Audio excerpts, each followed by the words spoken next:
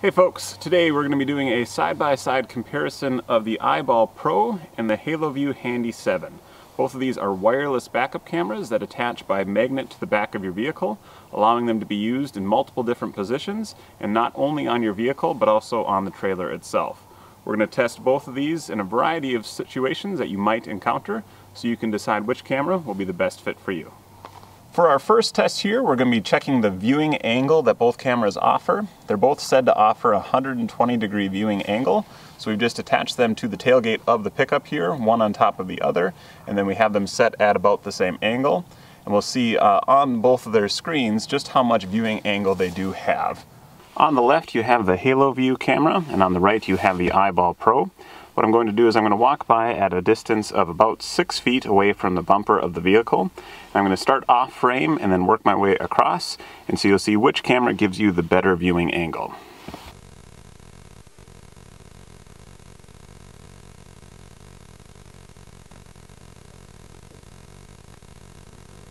In this next test, we're going to grab both cameras off the back of the vehicle and just walk as far away until we lose signal on either camera or both cameras.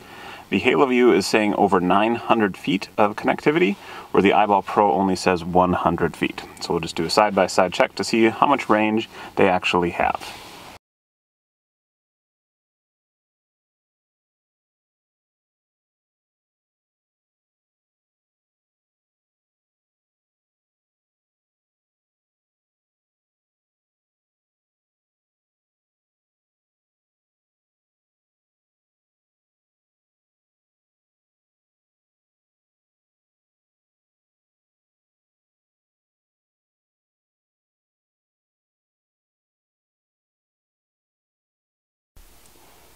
In our line of sight distance test, we found that the iBall Pro would lose connectivity between 120 and 140 feet.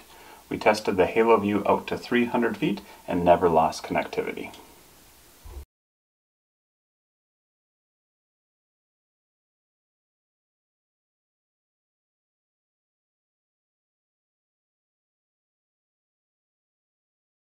For our next test, we're going to check the microphone levels of the Haloview Handy 7. It does have a built-in microphone on the camera, so we should be able to hear what's happening behind the vehicle. We'll do a distance check at 20 feet, 10 feet, and then 3 feet from the camera just so you can hear. We do have the volume level set at 5 out of 9 levels that are on the monitor itself. Microphone check at 3 feet. Microphone check at 10 feet. Microphone check at 20 feet. Alright, for this next test, what we're going to do is test the capabilities of both cameras at nighttime. So right now you're seeing the Haloview camera. That is the ball of my hitch down on the bottom there, and I'm just going to back up. I have my garbage can in position so you can see how much visibility there is when approaching other objects in the dark.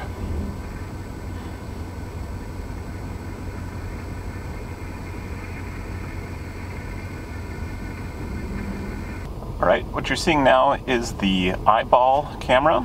Right now I have my foot on the brake, so the brake lights of the truck are lighting the space behind the vehicle.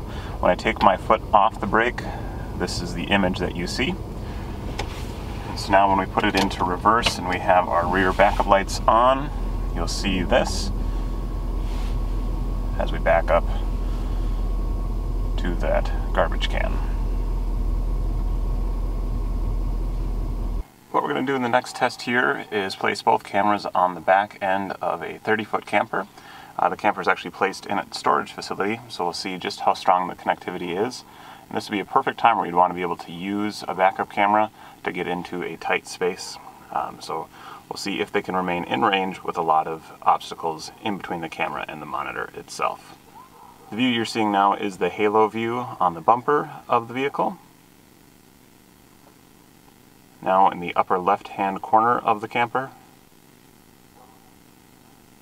in the middle of the camper, and in the upper right corner of the camper. Okay, now we'll repeat the process here with the iBall Pro.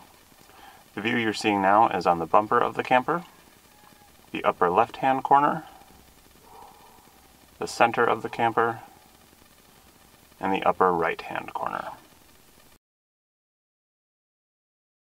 What you see here are the specifications of each backup camera.